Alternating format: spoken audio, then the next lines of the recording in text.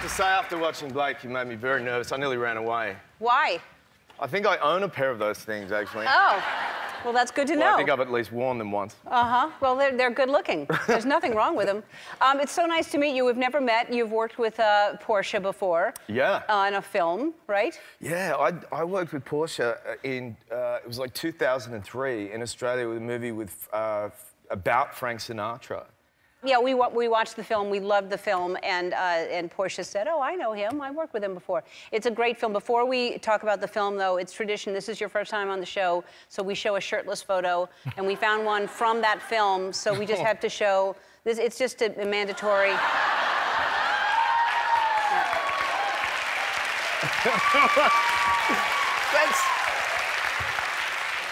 That looks like what Blake was just selling. Yes, that's what you're talking about. Thank God it was from like years and years ago. You wouldn't want to see one from last year. Yeah.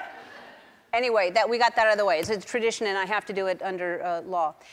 So let's talk about the film. Let's talk about Boy Erased. It's an important film for people to see for many reasons, but explain why. Well, it's based on a memoir by Garrett Conley, and he basically was viciously outed at college as gay, and his dad was a Baptist minister. He grew up in Arkansas in a Baptist family, and their solution was that they thought homosexuality was a sin and that it was a choice, and that you could go to a camp to be fixed. They sent him to a conversion therapy camp. And it's a story of how he got there, his time there, and particularly his relationship with his parents, and how that's evolved since. Yeah. And how did you hear about the story?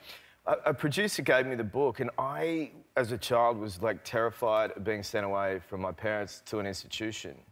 I'd watched this TV show in Australia called Prisoner at way too young an age, and I was terrified that I was going to go to prison. So I grew up with this fascination of prisons. I went into the book thinking, oh, I'm going to learn about this type of religious prison.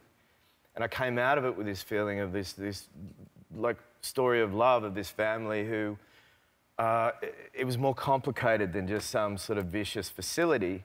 They actually sent him there out of love, and they realised that what they thought what they were doing to help him was actually hurting him. So yeah. I read the book for different reasons, and I wanted to make the movie.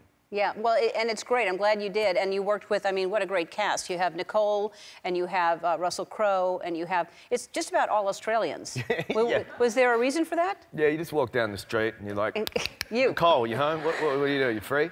They were the faces that leapt off the family photo album when I asked Garrett to see photos from that time. And I was like, oh no, I'm going to have to reach out to Russell and Nicole. And you've got to understand, growing up as an actor in Australia, they were my heroes.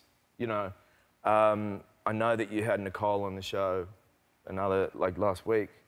And that photo that you showed, I watched and I had a crush on her during that period. So imagine going to work thinking now I have to be your director.